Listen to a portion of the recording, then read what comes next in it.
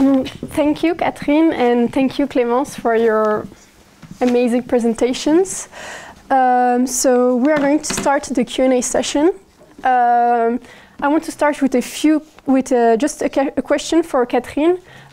So as a fellow mathematician, how was your experience as a female mathematician in... Arg. It depends. I think it's very different from what is the situation now. So I don't want to discourage you at all with my own experience. Some parts were very good because I was in Orsay and the team included, for instance, Bernadette Perrin-Rioux and later on Claire Voisin, so very brilliant mathematician. So I couldn't say, I don't have model, so I couldn't have any excuse. So I had to do something. And that was good, I think. But in other situations and in other settings, it was more difficult. For instance, I remember with horror some conferences in Oberwolfach, it's a very famous center in mathematics, where there were no closed door for the rooms because all mathematicians being the same, we can leave our doors open. And I will not comment more, but you can imagine what it means. We were 4 women and 40 men in a closed setting for 1 week. And I would really have appreciated to have the possibility to close my door at some times. But now you can close the door, so things have changed for the best. Okay. Thank you for your answer. Does anyone have a question? So yes. Do you want a mic? Okay. Oh, I can speak loudly. By July, we will have new faces on the coins of 10, 20 and 50 cents in euro. One of them will be Marie Curie. What do you think about it? The other one are Josephine Baker and Simone Weil. What do you think of Marie Curie on your pocket? Well, I think that next time I interview kids and teenagers, they will say about who do you know as a scientist? They will be like, the one on the coin. For now, it's the one on the name of the bus, So, yeah, in a way, we need these figures, we need these public figures, because obviously we've got the heads of men everywhere and the names of men in all our cities and public spaces, so we need them. But this was such a consensual choice that, yeah, it's ambivalent. Do you have an answer? It's not an answer, but simply we have, I suppose you know all, a new ambassador for mathematics in France. Yes, Eva Gilles. Yes, Eva Gilles, and that's an idea of our Prime Minister. I will not comment it. She is a student in mathematics, bachelor student, and she's Miss France. And because she is Miss France, our president thought that it would be inspiring. So I think it's... I was very ambivalent when I heard that, and I have nothing against her, but it's true that I wouldn't have been very inspired, I must say, by this, and I wondered how you react to this, even more than Marie Curie, perhaps. Okay. You have a question? Yes. So you spoke about the fact that young girls need to hear from relatable women in science and not just heroines. And you also gave us the quote of that engineer in the math camp saying, we are treated equally. Yes. My question is, when speaking to young girls about the place in women in mathematics, should we put the emphasis on good experiences like that of that engineer by saying, in my experience in math, I have faced no discrimination, or should we, because you seem to say that the words of this engineer were somehow hurtful, but yes. On the other hand, I'm afraid that if you tell young girls that half of mathematicians women mathematicians get sexually harassed at work, they are going to come to the conclusion that they are not going to be researchers. Yes, it's a very complicated issue, and I really made a choice and picked a side on this one. I think as a sociologist, basically my job is based on the idea that telling people the truth is better. And that it will make them, and that they will need to really understand the situation they are in or they are going to be in order to have more power over it. It's the classical idea that if you know something, then at least you have some chance to act upon it. And so I think, yes, it's better to go in knowing what it may happen to you than going blind and then being surprised or being overwhelmed or thinking, and that's what we get from studies.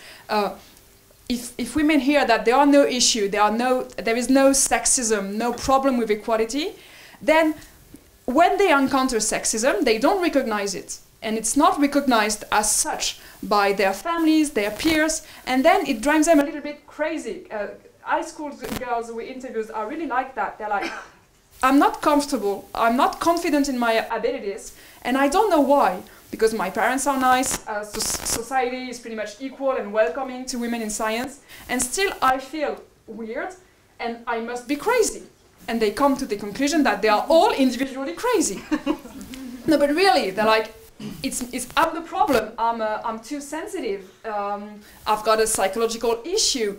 And so observing these girls being so lost in front of what they feel, and this feeling of not understanding coming from the fact that they have no words, no explanation to put on what's happening to her, it really made stronger my belief that they need to be told, girls, women, men, that everyone needs to be told how bad it is, not to discourage, but to not be in denial and not try and put it under the rug. So. Thank you. So you have a question? Yes, I have a question from the chat because there are people with us online. And people are asking if you have any specific advice for, let's say, math educators, whether it be in high school or in college or at university, on how they can make a contribution to tackle this issue. No. Well, I could say something, but it will not be appreciated. For instance, stop doing reforms without taking into account what people specialists in this issue, among other issues, are telling. Because each time we have planned, I mean, a lot of people have said there will be it will be bad. And nobody has listened, and they have always said, no, it's very good. The association in France, Women in Mathematics, Femmes Mathematics, was created after the fusion of the École Normale Supérieure. There was, for a while, a school for women and a school for men. We had the same exam and so on, and essentially the same careers. But they decided that in the name of equality, we will put that together. And we said immediately that would be awful for mathematicians, especially. Nobody cared. It has been awful for mathematicians. But, and so on and so on. And this last reform, that was also the case. So that would be my first answer, trying to be heard at a more general level. And probably teachers are more numerous, and perhaps there are more strength to be heard. Now, concretely at the level of the classroom, perhaps it would be nice to have more example of women mathematicians as well as men mathematicians, and diverse ones, and not taken from the first paragraph of Wikipedia or something of the kind. There are a lot of, for instance, booklets, exhibits, and so on, speaking about contemporary women in mathematics or in science, in engineering, and so on. So perhaps try to find and speak about these diverse ways of doing science, and not Hypatia. Thank you.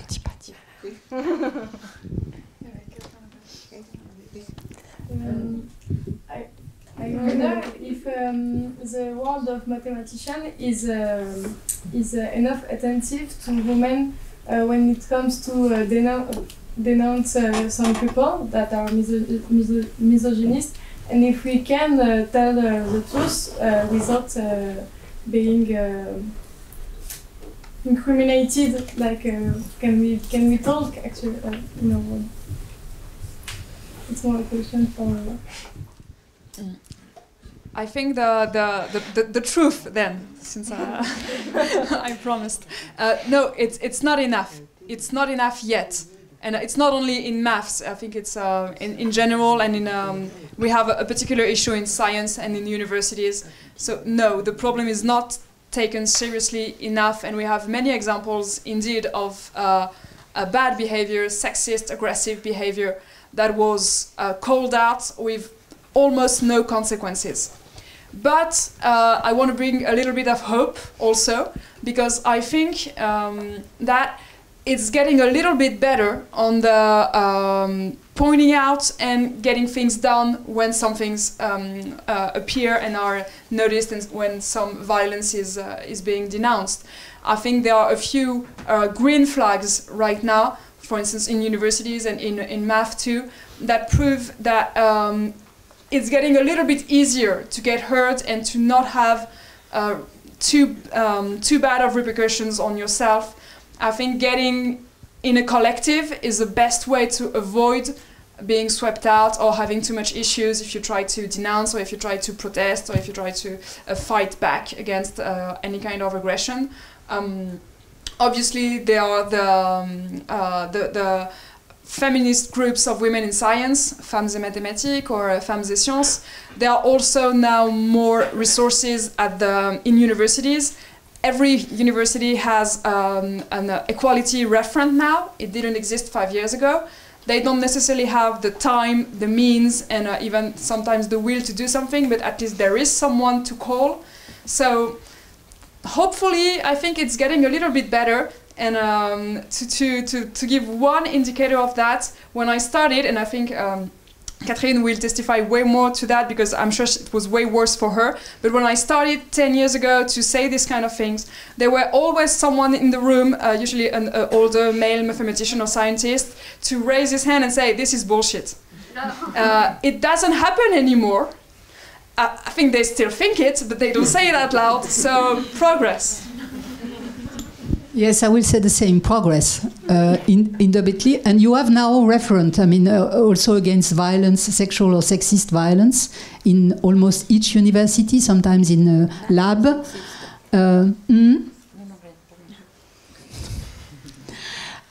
So, very concretely, on concrete situation, I think you can find people to listen to you. So that's much better. In my time, they laughed a bit and say, avoid this person, well-known person, avoid it. Okay, so now they will probably take it more seriously. And I think something which has really changed is the fact that a lot of men colleagues are concerned with this problem. And I think Emmanuel and Pierre can testify, which was not really the case 30 years ago. So I think in this respect, things have changed. So let us hope.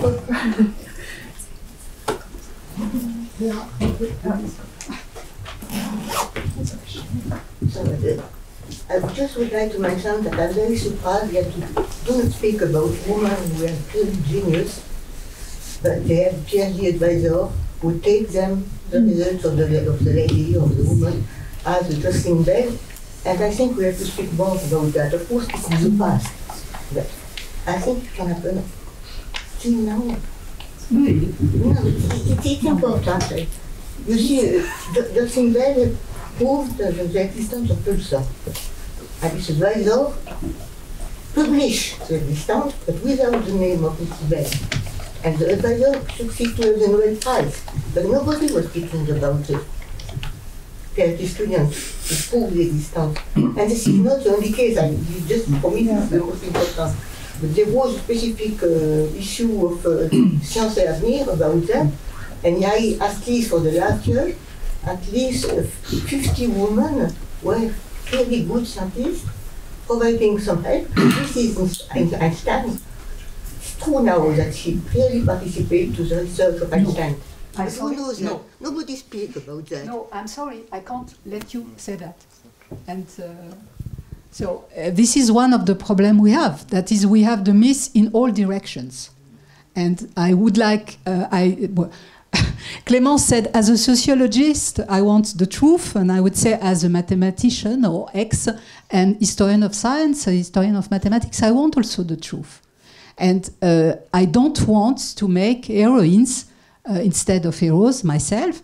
So I agree completely. There are cases, you mentioned one, in particular in physics and Nobel Prize issues, where women were stolen, robbed of their discovery. But there are also questions where issues where women were somehow taken as a kind of icon to attack men, and I think it's not fair. I don't like Einstein at all as a person, I can tell you. I have absolutely no sympathy for him as a person, but it is not true that Mileva Maric did his mathematics. It's not simply not true, and it has been testified by serious historians of science.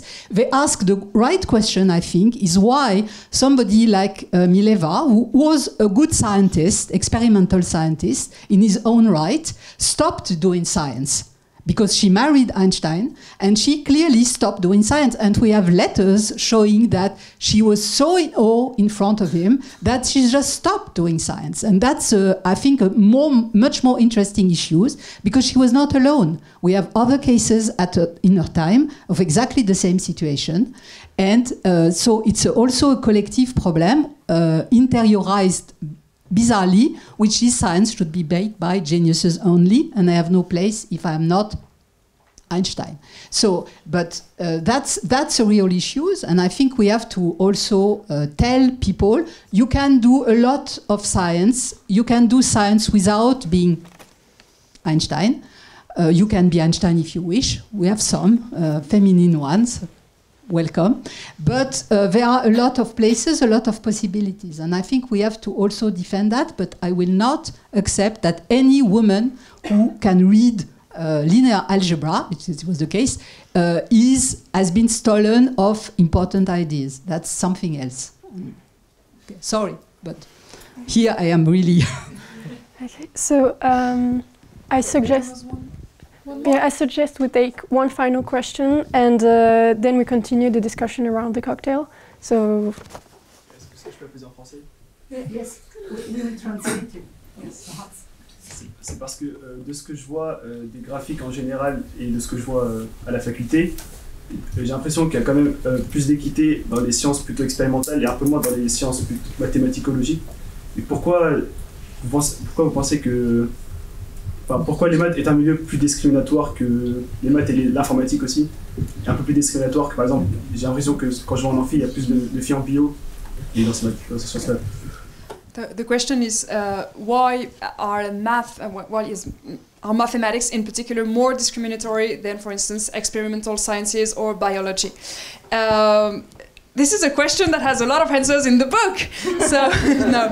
But the short answer to that is that the way people pick a subject and participate in science is deeply related to the position they occupy in society, their gender, and also their social class. And so you have to compare the values and representation that are linked to a subject to the value and representation that are linked to men, women, and different social classes. And then you see that there are some science and bodies of knowledge that are deemed pure, abstract, a work of the mind only, such are mathematics, but also philosophy. There you find way more men, but also way more people from the higher classes.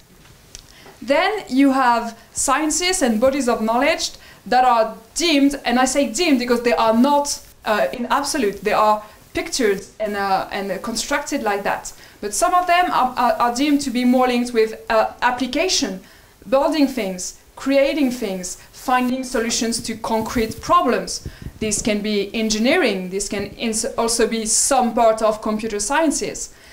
there, when you have more applicability, well, it depends on what. If you are working on objects, machines, and things like that, then you have more men and also more people from the working class.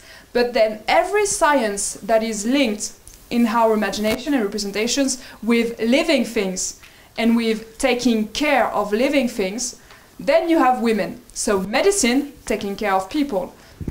Veterinary science, taking care of animals. I'm categorizing here a bit harshly, but biology or chemistry, here you have the living part and then the caring part. And then those sciences and bodies of knowledge are deemed more compatible with femininity, what is supposed to be femininity. So that's a very, very short and explanation of why more women in biology, medicine, chemistry, why more men in math, engineering, computer sciences, but also why the difference in social classes, and they are huge and sometimes even bigger than the gender differences. But if you want to know more, all of this is documented, so you can find it in the book also with numbers and more explanations on that. So let us thank the speaker once again.